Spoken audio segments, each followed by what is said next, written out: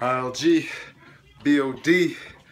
Today is June 15th, which means it's day 166 of the new year, the new me. I'm a hot, sweaty mess. I'm not even gonna lie, I was a hot, sweaty mess, dripping sweats during the Insanity Max 30. You see over my shoulder, I got the 22 minutes. The laptop just turned off again.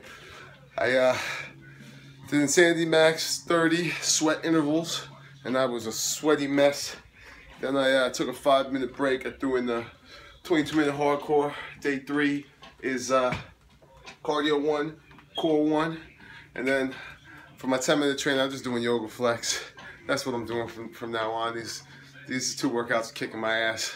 I had to do all modifieds. I'm only gonna do modifieds in the Insanity Max. Got to be careful of the groin area where I had the herniary. I have a little something not right down there right now, so I just gotta take it easy. So I do the modified Insanity Max. But don't get me wrong, the modified moves will get you hot and sweaty. They will get you a workout, all that good stuff. I did something different this morning. I woke up, instead of having my oatmeal and superfood breakfast cereal, I decided to have a Shakeology. See if it made a difference compared to the Energized, because next week I will be back on my Energized, that's for sure.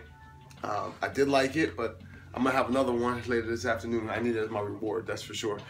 I had my recover, and gonna have another Shakeology, like I said. So I'm not all here right now. I'm still congested and nasally. I am hot and I'm sweaty.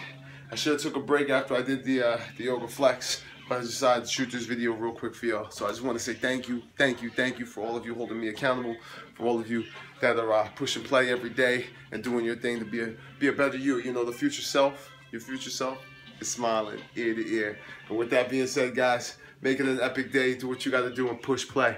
Peace.